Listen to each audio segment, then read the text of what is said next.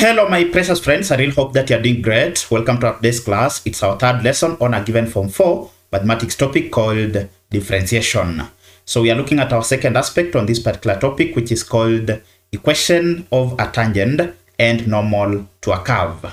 So we're going to start by defining what we mean by a tangent.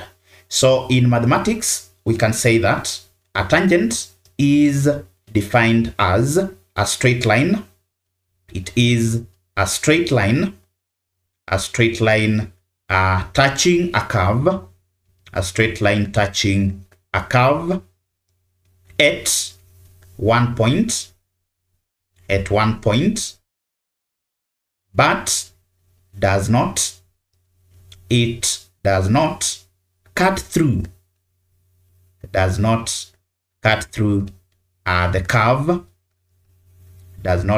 the curve, when extended, or we can say when extrapolated, So to extrapolate is simply to extend a line. So suppose this is our curve, then in this particular case, this is what we are calling a tangent. This will be a tangent to our curve. So clearly you can see that the tangent is simply a straight line touching a curve at one point. So the one point in this particular case is this point here. This is the point where our tangent is that is touching the curve, but does not cut through the curve when extended or when extrapolated. So when we extend this particular line, or when we extrapolate it on both sides of this particular line, you realize that at no point will this particular line cut through this particular curve. So this is what we are calling a tangent, simply a straight line touching a curve at one point, but does not cut through the curve when extended or when extrapolated. Now, there's a key point we need to note is that the gradient of a tangent, to a curve, at a given point, or at a particular point, will always be equal to the gradient of the curve,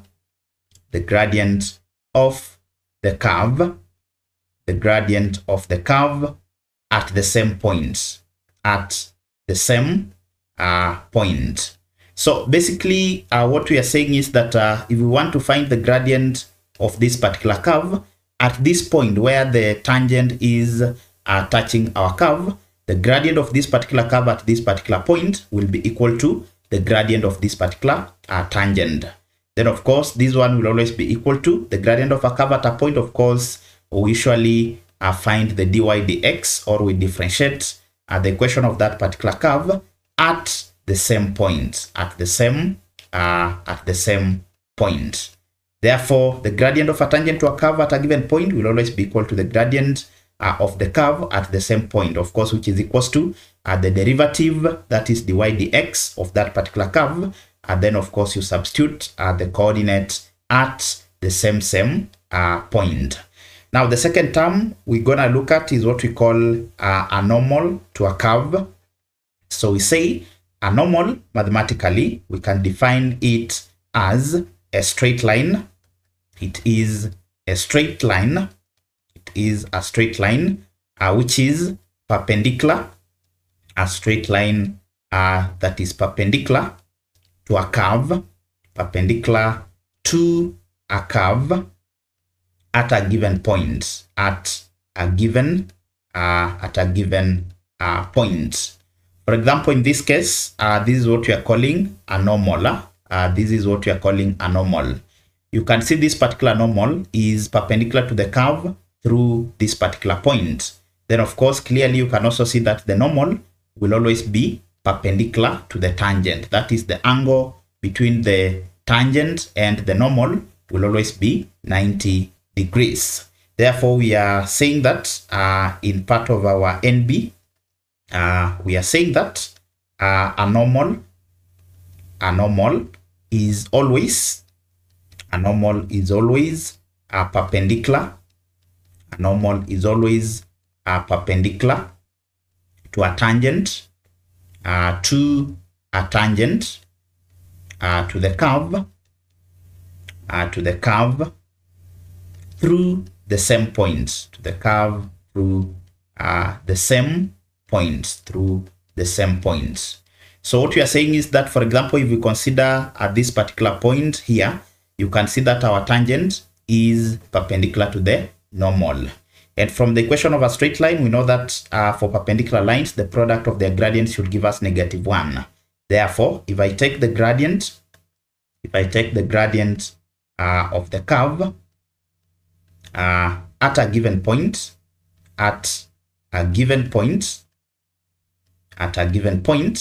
and remember we are saying that the gradient of a curve at a given point will always be equal to the gradient of the tangent, will always be equal to the gradient of the tangent through the same point, through the same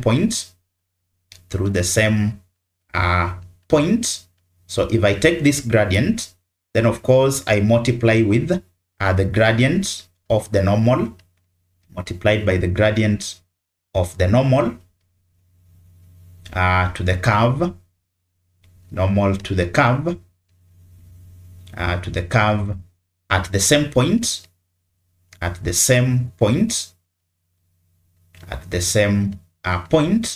this particular product must always give us -1. So if I let the gradient of this particular tangent to be m1, then of course I let the gradient of the normal to be denoted by m2.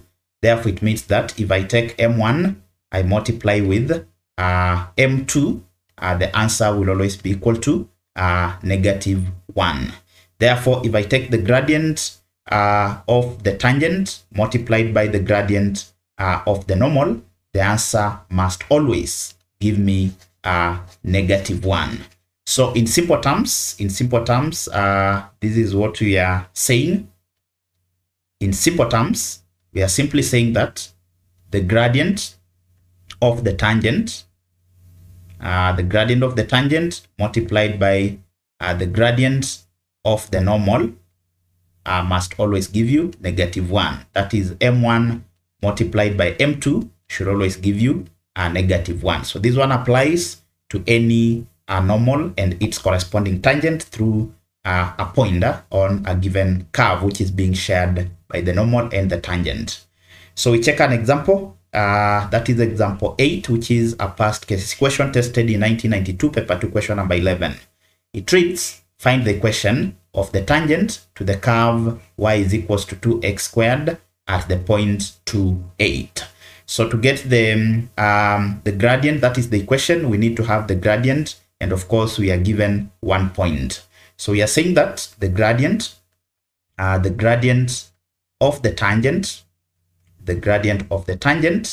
will always be equal to the gradient of the curve through the same point, of course, which is given by the derivative dy dx, of course, at the point which is given as 2, 8. Therefore, the derivative, the gradient function dy dx, will be given by, we differentiate this equation. So of course the 2 will pre-multiply the coefficient, so we'll have 2 multiplied by 2, then x power 2, then of course we subtract 1 from the power. So that means our dy dx will be equal to 4x power 1, of course, which is equal to 4x. Remember, power 1 is just the same as saying x. Therefore, our gradient through the given point, so dy dx through the point 2, 8, of course, this will be the x coordinate, then this will be the y coordinate, will be given by 4x. But our x coordinate, of course, is 2. Therefore, I'll substitute 2. So this will be equal to 4 by 2. Of course, I'm going to get 8. Therefore, this is the gradient of the curve, which is always equal to the gradient of the tangent. So gradient of the tangent, the gradient of the tangent will be equal to 8, which is equal to the gradient of the curve. Now that we already have the gradient, we can easily get the equation of that particular tangent to the curve given. To get the equation, we need two things. We need the given point, which is 2, 8. Then, of course, we pick a general point, x, y. So I'm going to let this to be my x1, then, of course, y1. This to be x2, then y2. So then, of course, this is the gradient. This is our gradient. Now, we know that the general form of the equation of the gradient will be given by a gradient. The gradient will always be given by change in y, which is y2 minus y1, over change in x, which is x2 minus x1. So because our gradient was 8, it means that we're going to have 8 being equal to y2. Y2, of course, will be y. So I'll take y minus y1, of course, is positive 8 divided by x2. X2, of course, is x minus x1 is 2. So I'll make this a fraction so that I can do cross multiplication. So this multiplies with that, and of course this with that. So I'm going to have 8 into x minus 2 being equal to 1 into y minus 8. So this will be 8x minus 8 by 2. I'll get 16 being equal to 1 times y. I'll get y minus 1 times 8. I'll get 8. Then I take this to this other side so that I'm having 8x minus 16. Then, of course, plus 8 will be equal to y.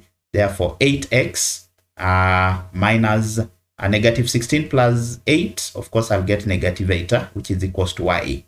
Therefore, y is equals to 8x, then minus 8. And this is what we are calling the equation of the tangent. So the question was find the equation of the tangent. So the equation of the tangent to our curve will be given by y is equals to 8x minus 8. Then, of course, the equation is in the general form, which is always y is equals to mx plus c.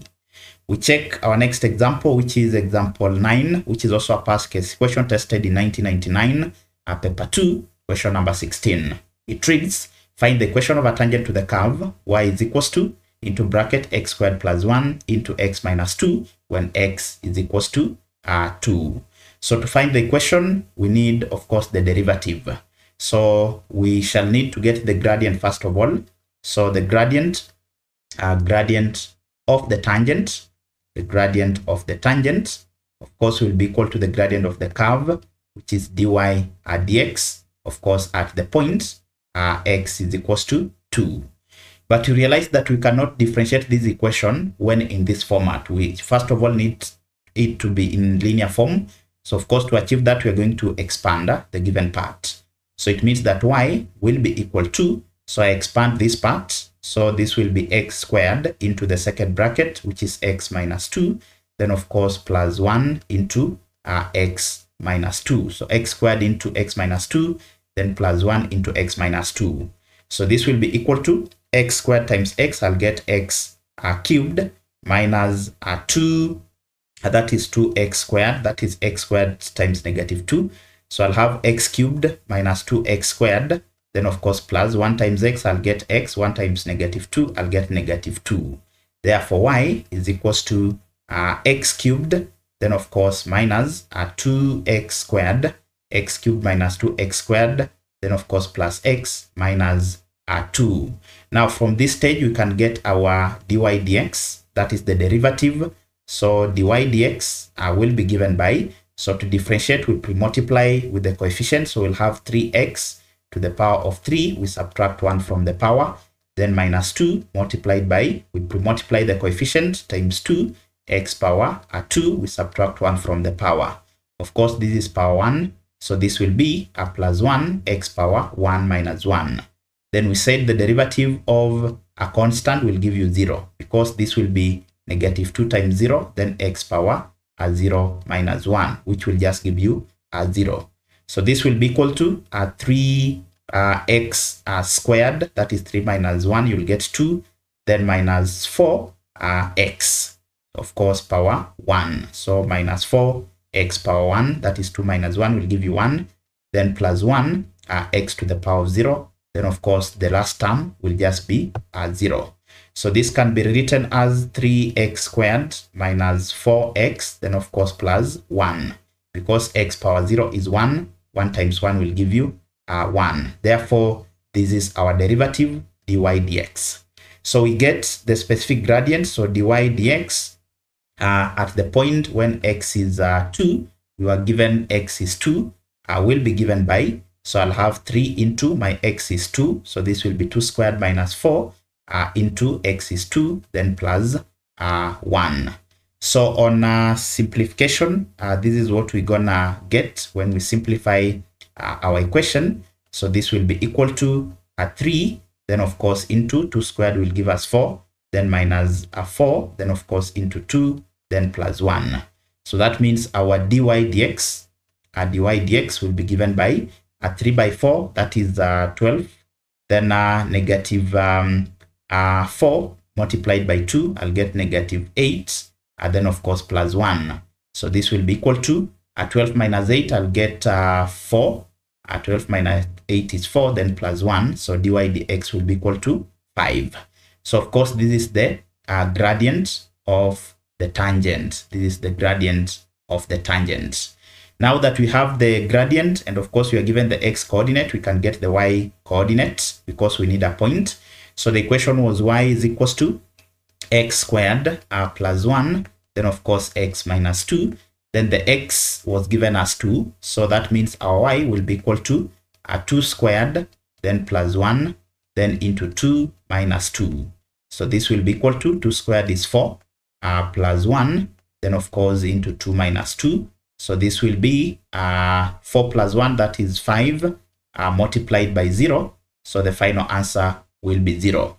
So it means that the point which is given by x comma y will be given by our x coordinate. We are given as positive 2, then comma y, the y coordinate is 0.